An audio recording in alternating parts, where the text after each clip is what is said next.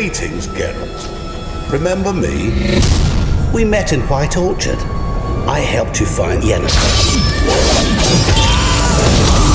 It seems you need my help again. Do you want my help? It's a deal. Let me tell you a story. It's about a man, worse than most. A man who refuses to pay his debts.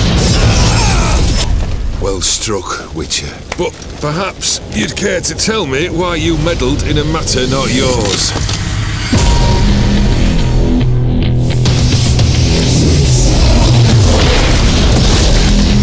You're immortal.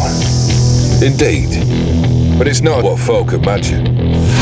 Not dying does not mean eternally living your life to the full.